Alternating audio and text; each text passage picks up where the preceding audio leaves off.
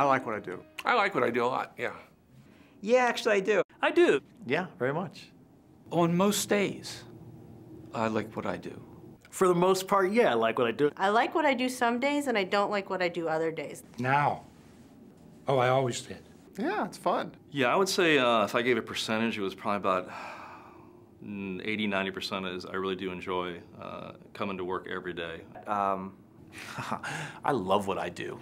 Yeah, I love what I do. I love it. You know, I do love what I do. I love what I do. I do what I used to run home from school to do for free. It's a little bipolar. Some days I love it, some days I hate it, but for the most part, you know, being able to work with the companies I get to work with and develop innovative solutions is both rewarding and a lot of fun. I've been doing it since 1985, and I was 16 at the time, and so it was before the gray. And no, I love it. I think it's a great field to get into, and I'm very fortunate.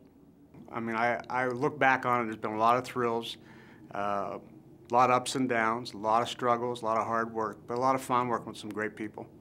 I love media, all aspects of it. I love making clients successful. I just love what I do. There's nothing like doing what you want to do and not having it being dictated to you, so yeah, I love it.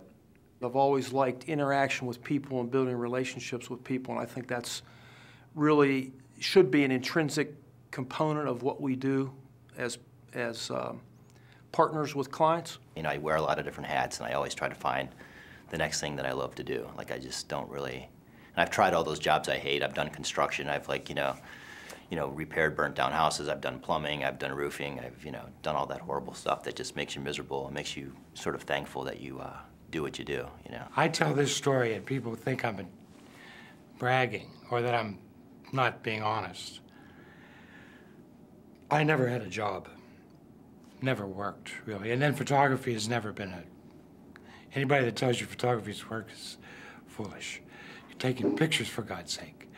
Work is when you lift something. If you lift things for a living, that's work. So I never worked. I've never worked.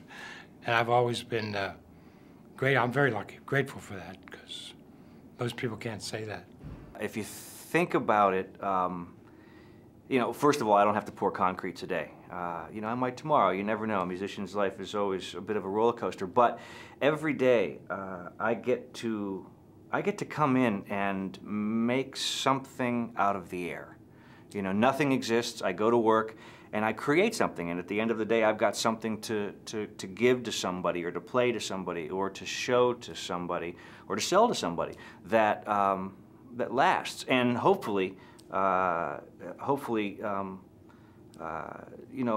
creates an action. The advertising industry is an interesting blend of art and science. I'm a creative person, so I love the artistic side of it.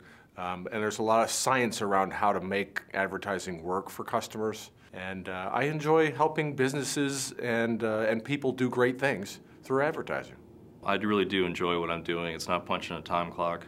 There certainly are roller coaster kinds of emotions that happen. I mean, when you are told by a client that they're no longer going to work with you, or if you have to let somebody go, either for cause or for economic reasons, those are days that are truly not enjoyable. So, but the pros far outweigh the cons, and I can't imagine having done anything else as a career. I won't say that there aren't times when I'm incredibly frustrated with it and hate parts of it, but absolutely love the work. This is really a people-oriented business, and it really gives you an opportunity to meet a whole bunch of different types of people, and then also it also gives you an opportunity to really play in a lot of different industries and learn an awful lot about a lot of different things. The most difficult thing about being in communications is you can't necessarily always pick and choose the work that you work on. Some clients, whether it might be a good social cause, it might be a company that you really believe in, you really love what you do for them because you stand behind it.